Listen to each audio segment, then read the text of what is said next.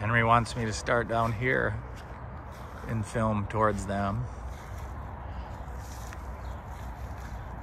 Dennis Kenton, Judith Highland, or it's the back of the cemetery.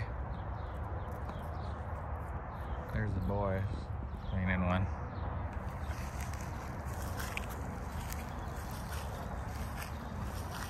Some old gravestones here. Some you can't even read.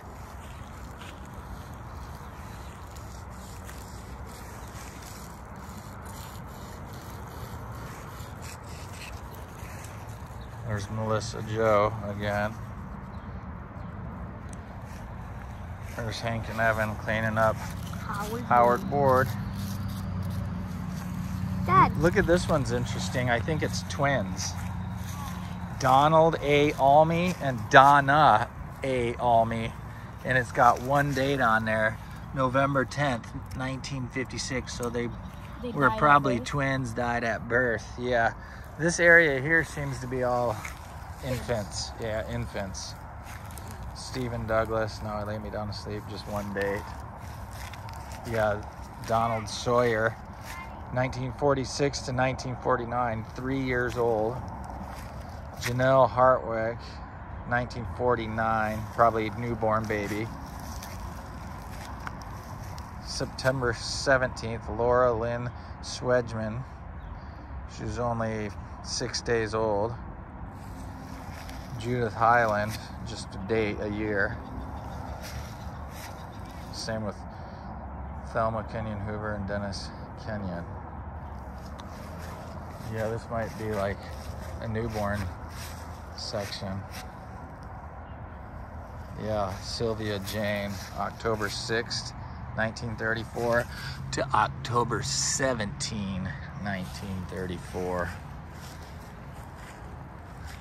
Seems to be newborn area. Some of these stones you cannot even read what it says on the graves, like some are even broken. There's no markings on that whatsoever. They've all worn off. Like this one broke off. Hicks. There's a family of 5. This one cannot read it. There's nothing you can make out on it whatsoever. Oh, no.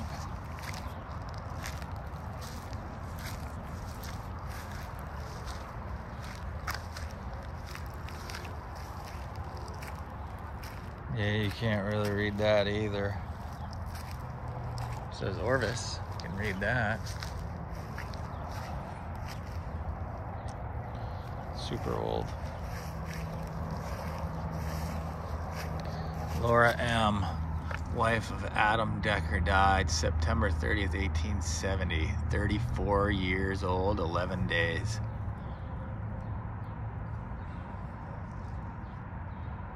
So she was born in the 40s, 1840s. 1819 to 1901, Dinsmore. Must have been a big family back in the early 1900s. 1870s, Cooley, Caroline and Edwin Cooley.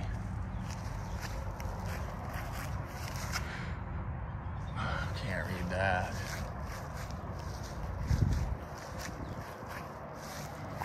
Cannot read that.